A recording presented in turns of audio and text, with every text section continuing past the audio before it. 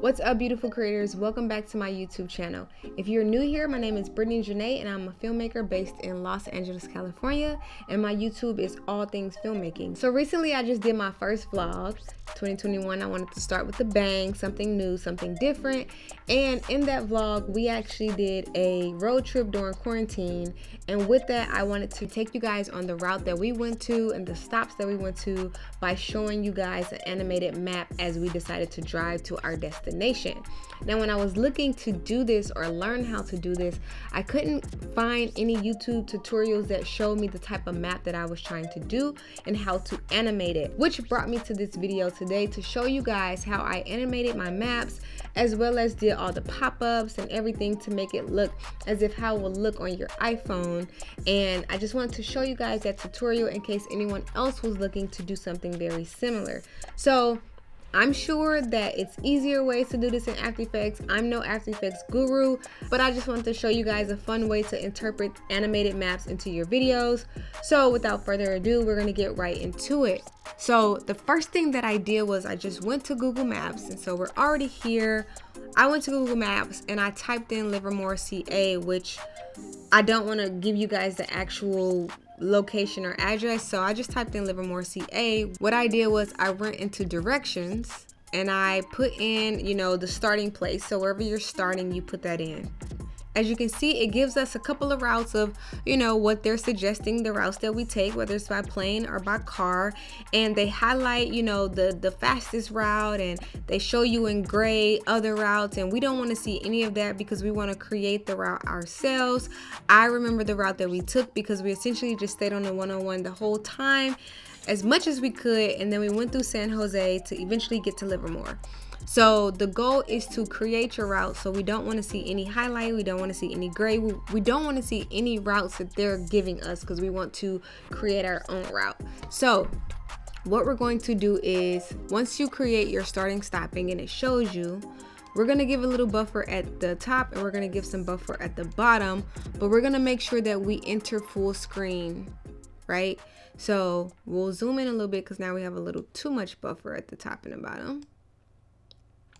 And then we're going to exit out because that's going to get rid of all of the highlighted routes or the gray routes. And then we're going to close that panel.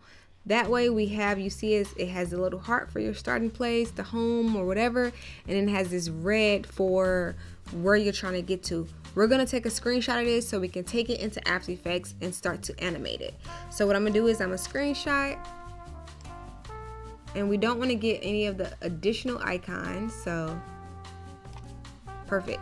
Now we're gonna get out of this, out of Chrome, and we're gonna go right into After Effects. And then from there, we're going to bring in our screenshot. So the first thing that we're going to do with this is I'm gonna put my title, put LA, and then I'm also gonna put Livermore, and I'm gonna put the start and stop circles, all of that before we get into anything else. So the first thing that I'm going to do is I'm going to go to my ellipse tool, and I'm gonna create two circles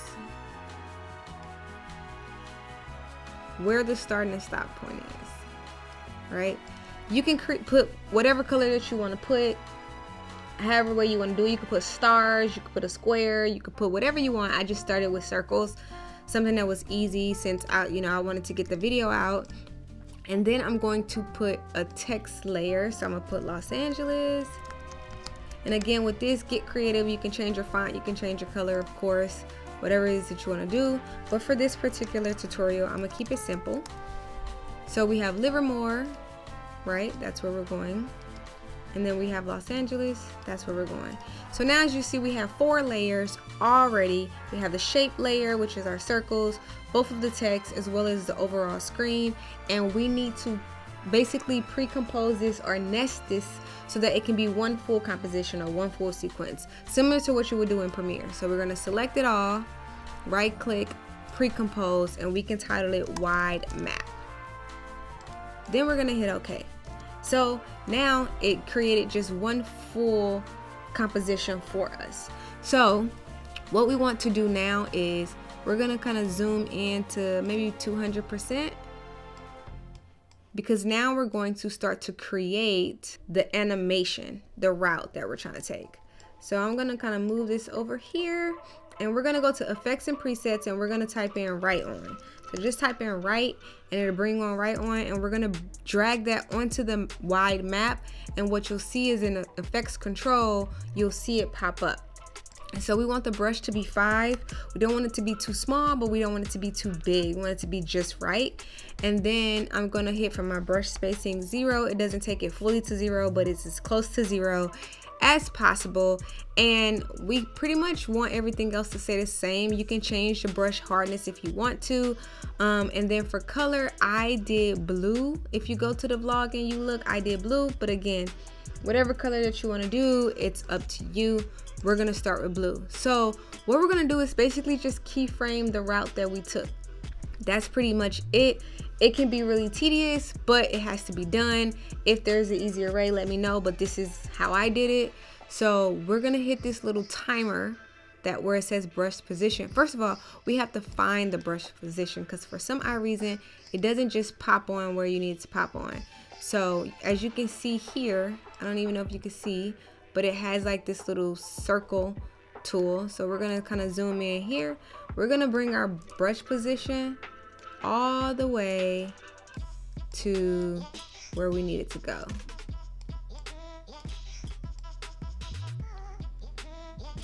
Okay, so we're gonna start here, and we're gonna hit brush position, hit the little timer, and as you can see, it creates a keyframe. It says effects at the bottom, and it says right on. It creates a keyframe.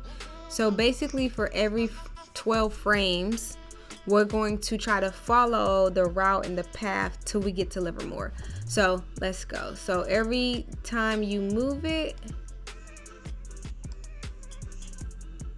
you'll see it staying. And actually we're gonna make them a lot closer together. So because we don't want this to be on for too long, so we have to do this in 10 seconds, right? So this is the tedious part.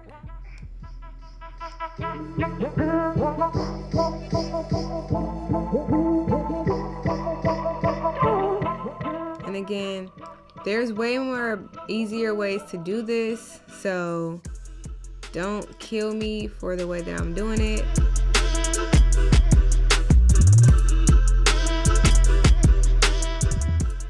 Boom, perfect.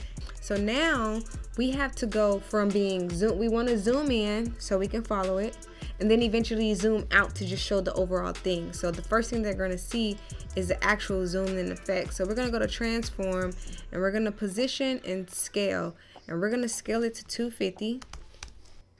We want to position it to make sure, you know, doesn't show any black. We're gonna position it right here. And as we continue to go and we see it moving, we have to follow it. So now that we have it and we see it, we wanna eventually go from that being 250 to then making sure we put our keyframes, our last keyframe, and then we'll go to 1312 and we're gonna zoom back out. So we're gonna do 100 for the scale, and then we have to kind of go back to what our position was.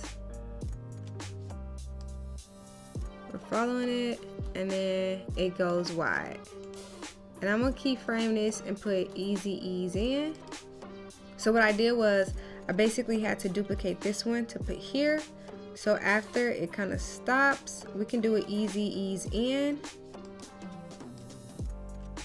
and then it zooms out and shows the overall thing. So let's see how that looks. Boom, boom, boom. We'll put the quality on half. So I kind of still want that to move a little bit. So what I'm gonna do is just have it move a tad. And we'll make all these easy ease in, easy ease in.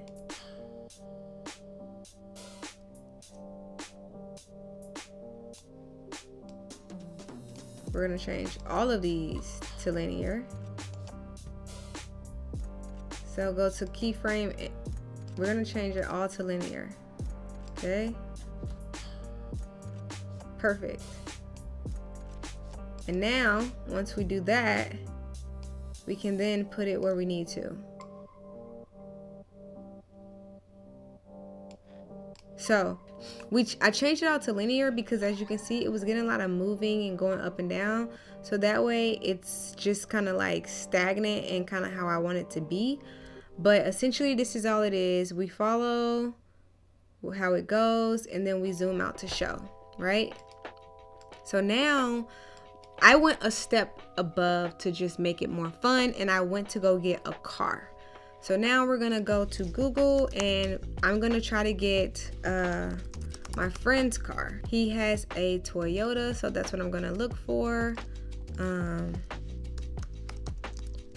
4Runner.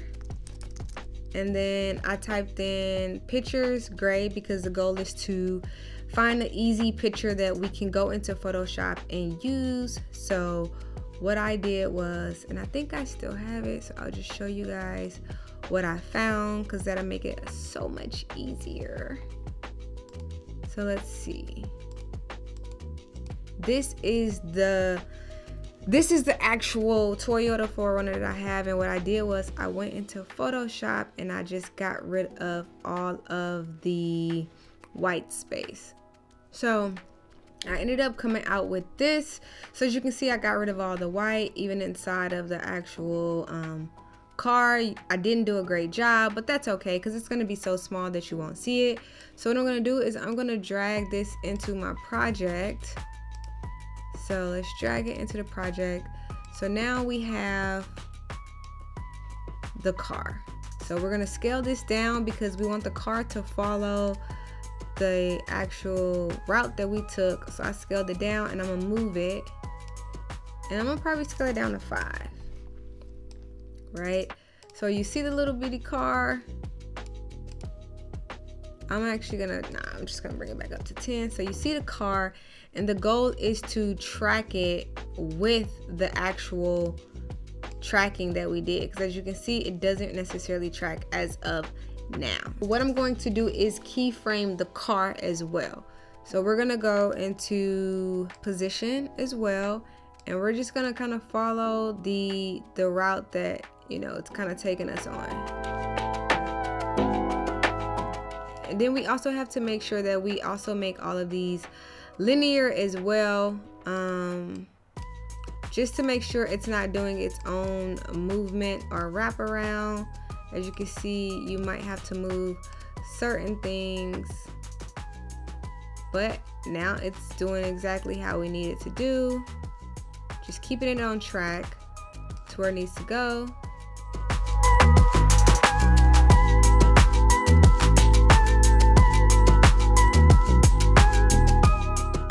Boom.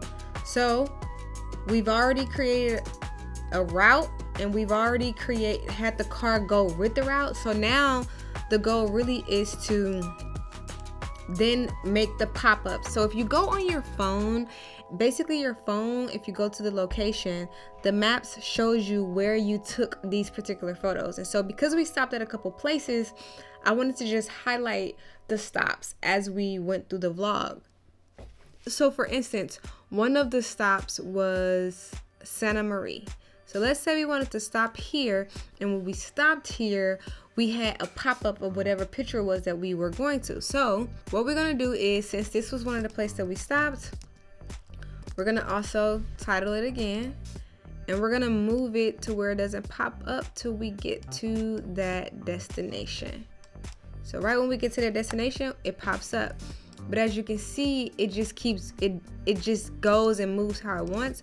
So we're gonna use that parent pick whip again and put it onto the Y map. That way, as it moves, it kind of goes away as we continue to go higher, right? And so for every stop, even if we decide to do Pismo Beach, because we also stopped at Pismo Beach, if we go and type in Pismo Beach, right? The goal is to make sure that this one goes down as well as we continue to go up, but now it's just going up with us. But Pismo Beach, we've already passed it, so you have to click the parent and make sure you attach that to the wide map. So as we go, you see Santa Maria, you see Pismo Beach, and you see all these places that we're passing. That is the goal. So when we stop at Santa Maria, we want to see a pop-up. So what we did in Santa Maria was we went to Best Buy. So what I'm gonna do is I'm gonna go and I'm gonna find the clip of when we went to Best Buy. And so let's find that. Boom. So this is the clip of when we went to Best Buy. I'm gonna bring it in and I'm gonna drag it down. Whoa. Right? And then what I did was I created a freeze frame. So I right clicked and then I went to time and then freeze frame, because we want to really just take this quick freeze frame and then basically show, you know, us going here. So what I did was I went and I made it smaller, because we have to make it fit. It's supposed to look like this square. If you look at the iPhone, it's like this square. So I made it smaller, and I also went to rectangle tool and I basically created a rectangle, right? And what I did with that is I right clicked on that and I went to blending mode. No, I went to layer styles and I created a stroke. With that stroke, if you go back down to your timeline and you go over to mask, you can mask how you want it to go. And so what I did, well, you go to layer styles and then you go to blending mode, because we added a stroke. So when you see it, you see red, but if you go to the iPhone, you'll see that it's actually white. And we want the size to maybe be 5. So now when we see it, it pops up, but it keeps going. So again, we need to do the parent to where we make sure that it's on the wide map. So now when it goes, it pops up and it shows what we've done. And then for Pismo Beach, we also did something else. So for Pismo Beach, we stopped and I think we used this one. So I'm gonna drag that down as well, and I'm gonna figure out where I want to freeze frame. And I look a mess. So let's say I freeze frame here. So I'm gonna right click, go to time, freeze frame. And then I'm basically just gonna drag it where it needs to go. It doesn't matter how long, because essentially we won't see it anymore. And again, we're gonna make this smaller as well. So we're gonna go and transform that and put it on maybe 10 or 5. And then we're gonna go to the round rectangle tool, which is actually the one that I used. Make that a square. And then we're going to right click, go to layer style, stroke, and then go back down to the bottom where it has our stroke. We're gonna make that white, and then we're gonna bump up that size, right? And then we're gonna put the parent onto the wide map. So now when you see Pismo, we're gonna move it down, and it's still a little too big, so we're gonna position it onto 3. So as we're driving, you see Santa Maria, then you see Pismo Beach, and we want to make sure that it comes on. As soon as Pismo Beach comes, see Pismo Beach, boom, and then we just keep going. And that's really, honestly, how I did it. So now we're going to go ahead and render that all the way through, and we'll see how it really looks.